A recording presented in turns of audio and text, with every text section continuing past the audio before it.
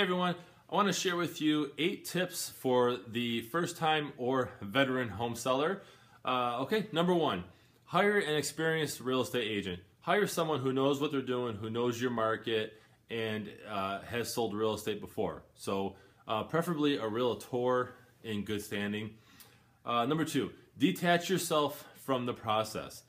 You've lived in the home, you have memories in the home. However, when you go to sell it, okay, even if you're working with a real estate agent, detach yourself from the process. It's not personal, it's business, and you're looking to sell it to someone who has no emotional ties to your house whatsoever. So again, detach yourself from the process.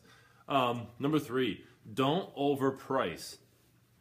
I've seen this happen often. Right now we don't have a whole lot of houses for sale compared to how many buyers we have. So sometimes houses still sit. Well, why is that? 1, it could be the house itself, or it could be because it's overpriced. So keep in mind that don't overprice out the gate, because it could actually have your house sitting on the market longer, and it doesn't help you out in any way, shape, or form.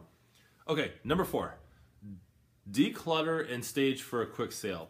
Declutter as much as you can of your house. Go through your garage, get rid of stuff that you don't use, box it up, put it in tubs. Same thing with your house. Okay, anything that you don't need, that you're not going to use in 6 months, okay, get rid of it, declutter, put it to the curb, bring it to the Salvation Army or whatnot, get rid of it. Okay, number 5, make the necessary repairs or upgrades. If something's broke, fix it. If you have a faucet that always leaks, fix it.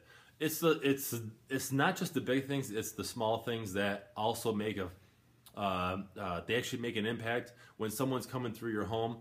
Okay, so fix the repairs, do the upgrades if you can, to get more money when you go to sell. Okay, number 6, let's give your home curb appeal. Okay, often I say to my sellers, have someone go to the curb, your friend, your neighbor, whomever, okay, someone who's honest, okay, and have them look at your house. Does your grass look nice and neat? If it's the winter time and there's snow, is your driveway, your walkways salted? Is it nice and clean? Make sure that everything looks good. You want your house to have curb appeal. Okay, so huge step.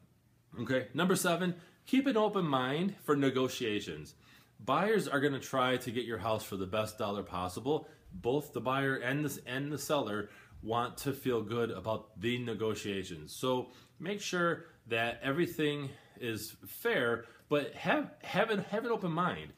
If a buyer discovers during inspection that they have to put $2,000-3,000 into your house, let's say fixing a furnace or a water heater or anything like that, they may ask you to kind of budge a little bit on price. So I'm not saying you should, but have an open mind when it comes to negotiations. And finally, be prepared to close. Probably my favorite step is when your house is sold and you are approaching the closing table, make sure that you have all your stuff in order. If you have occupancy, meaning you're staying in the home after you close, make sure everything's good. Pay the final water bill, all those things. So those are my tips. I hope you enjoyed this video. Thanks for watching. Share with your friends. Comment below. Make it a great day.